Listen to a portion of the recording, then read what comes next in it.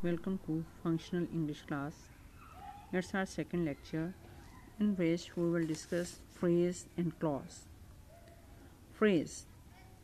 A phrase is a group of words that does not have a subject and a predicate of its own, but acts as a unit. It has some sense but does not express a complete thought. Thus, it forms the part of a clause. So, actually we can say that phrase and clause both are parts of the sentence. Difference between the phrase and clause is phrase does not have its subject and predicate. It does not convey complete sense, but a clause has a subject and a predicate of its own.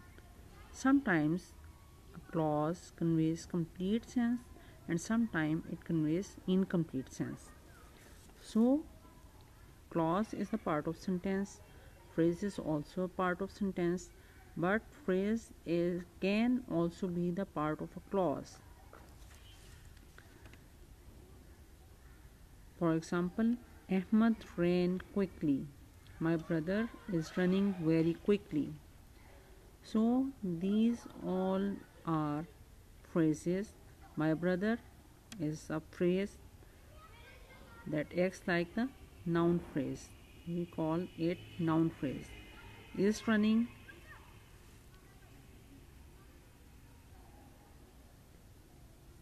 verb phrase, very quickly adjective phrase. Now come to the kinds of phrases. Noun phrase. A noun phrase is a word or group of words which does not have a subject and a predicate of its own and does the work of a noun. Simply, when a phrase works as a noun, that is called noun phrase. She is a good teacher. The rich should not look down upon the poor. In both examples, she is a noun phrase. Good teacher is also a noun phrase. The rich and the poor. Number 2 is infinitive phrase. A phrase that does the work of an infinitive is called infinitive phrase. For example, I want to help the poor. To save money was his goal. I plan to arrive before noon. Actually, infinitive is made when we use to with the first form of the verb. Usually, we use to with the first form of the verb when there comes two verbs in one sentence. So, here to help, to save, to arrive are infinitive phrase. Gerund. A phrase that does the work of a gerund is called gerund phrase. Gerund is usually made by using ing with the first form of the verb. Gerund works as a noun and as a verb both. I like swimming. Walking in the morning is useful for health. Writing letters to former students is my hobby. Here, swimming, walking in the morning, writing letters to former students, these all acts like gerund phrase. Now come to the fourth kind of the phrase, verb phrase. A verb phrase consists of either a main verb or a main verb plus one or more auxiliary verbs. She reads 2 storybooks every week. She is reading a storybook about animals. She has been reading storybook for 3 hours. Adjective phrase. A phrase that does the work of an adjective is called adjective phrase. She is beautiful. He is a man of great wealth. The man in the car is my brother. So, beautiful, man of great wealth, and in the car. These all act as adjective phrase. Next comes participle phrase. A phrase that does the work of a participle is called participle phrase.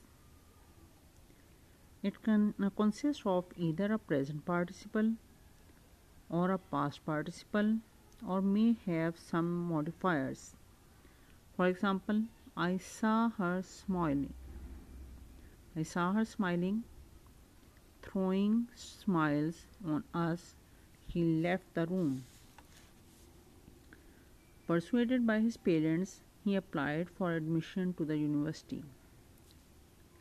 Here, smiling, throwing smiles on us, persuaded by his parents, stands as participle phrase.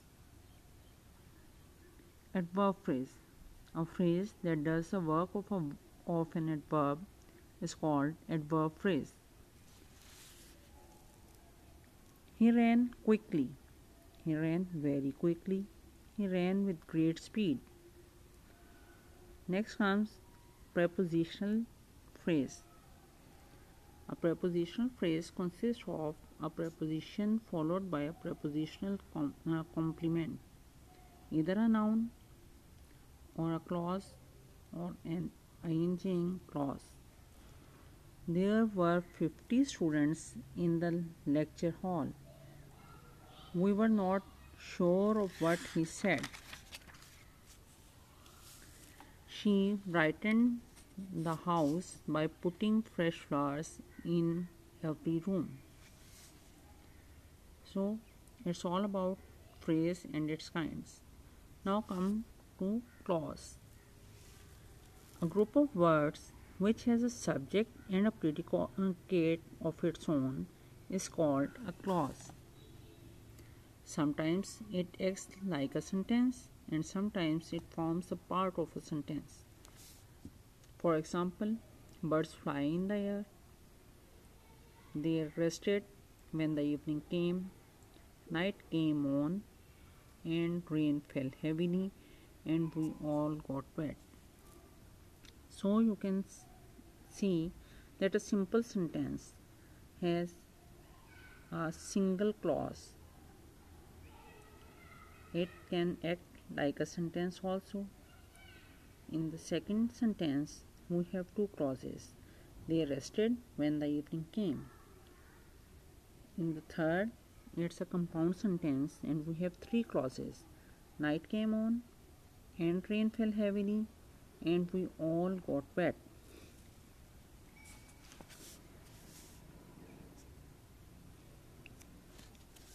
In the first sentence, there is only one clause as it has only one subject and one verb.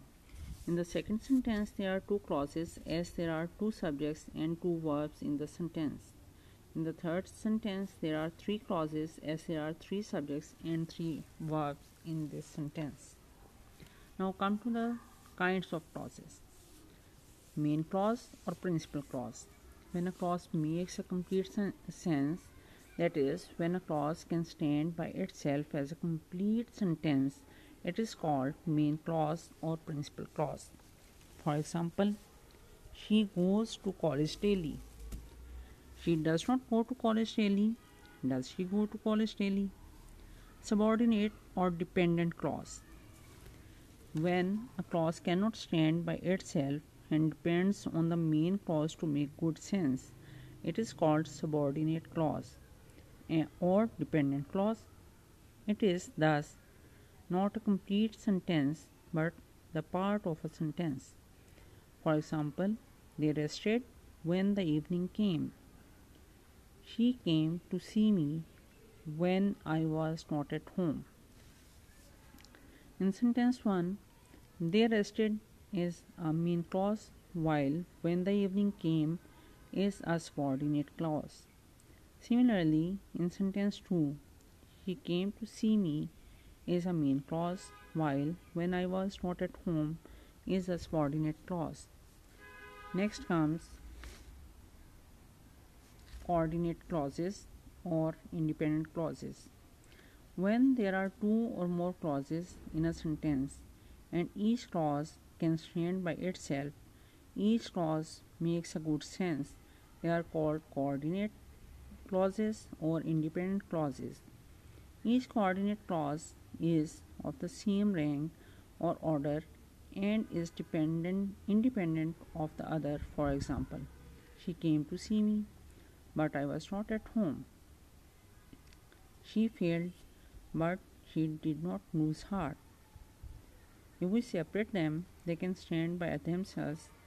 For example, she came to see me is a complete sentence. I was not at home is also a complete sentence. So, yesterday we discussed sentence, today we discuss clause and phrase. Now I am going to give you an assignment in which you have to choose some paragraphs from a newspaper and you have to analyze them and separate sentences, different kinds of sentences, clauses, kinds of clauses, phrase and kinds of phrases from the paragraphs.